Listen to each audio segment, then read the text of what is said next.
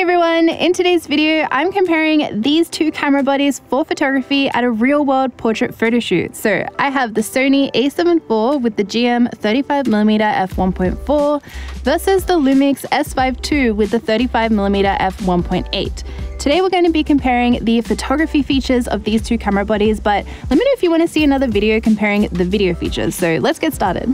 I am finally back with some Lumix content on my channel, which I'm so excited for. I've done so many portrait photo shoots on the S5II this year and just haven't had any time to edit the videos, but now I'm chaining myself to my desk so I can get this mountain of video editing done. So I have heaps of new videos coming soon. Get ready! I feel like it'd be cool if you could stand just like here on the edge of the footpath. It's so dark here. So I feel like with this one, it'd be cool to get a little bit of motion in the skirt. Ooh, ooh. Sorry. I'm starting on the Lumix S5II with the S35mm f1.8 lens, and I'm capturing full body shots because I really love that foresty looking background, so I want to try and get as much of that location as possible in my frame. Both cameras produce extremely similar looking images. When I couldn't see the file name and I was flicking between all the images, I honestly couldn't tell which photo was taken on which camera. One of the main differences we have between the A7IV and the S5II though is the megapixel count. The A7IV produces 33 megapixel files and the S5II produces 24 megapixel files.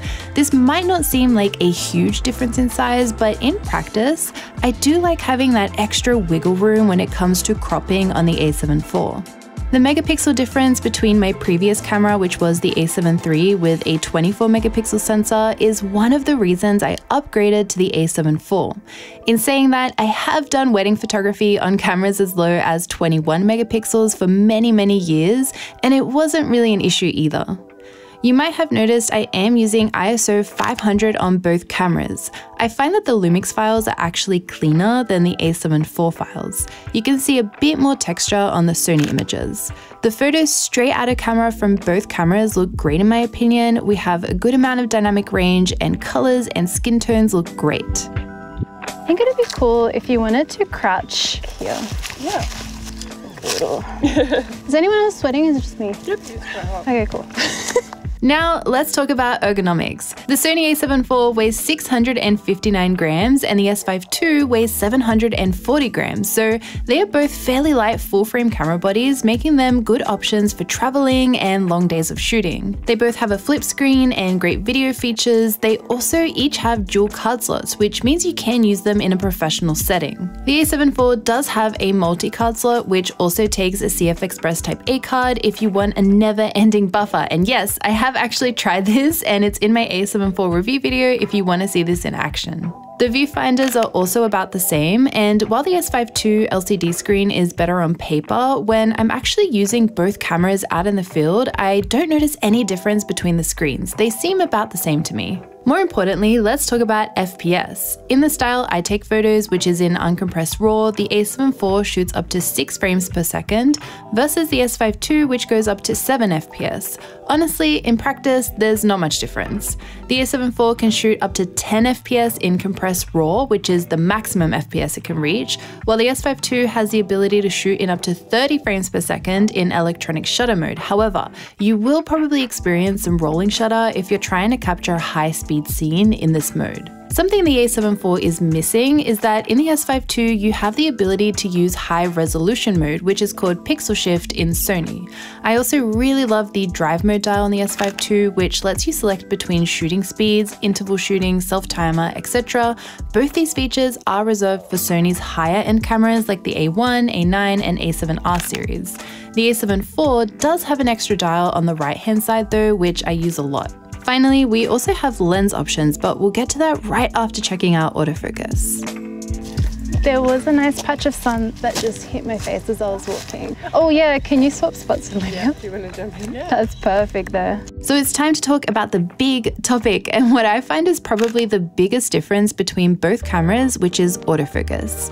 The reason we can start comparing a camera like the Lumix S5II to the Sony A7IV is because Lumix finally introduced phase hybrid AF with the S5II, which is the same autofocus technology that most mirrorless camera manufacturers are using nowadays, including Sony. A quick way to sum up my experiences is that both cameras do a fantastic job at autofocus, but the Sony autofocus system is simply more mature. This means that at the moment, I personally find my A7IV's autofocus to be faster, more accurate, and more reliable. But let's get into detail. I find that both cameras do a great job at focusing on further away subjects. The S5II has absolutely no problems keeping up when someone is moving or walking around. Dan and I were stress testing this at the beach the other day, where we both took turns just running around and moving as much as we could, and the camera had no problems keeping up with focus. I have also tested this many times on my A7IV, and it handles those situations the same way.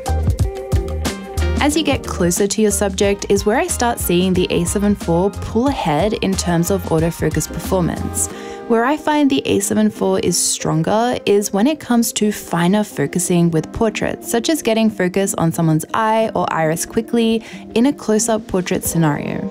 While the S5II can also capture clear, sharp images on someone's iris in this setting, I find that it misses a little bit more often, or it can take a little longer to get focus while you're taking photos, which can sometimes cause a loss of flow during the photo shoot. In saying that, it's exciting the S5II is at the level it's already at, because this is Panasonic's first phase hybrid AF camera body, so it'll be interesting to see where they go from here.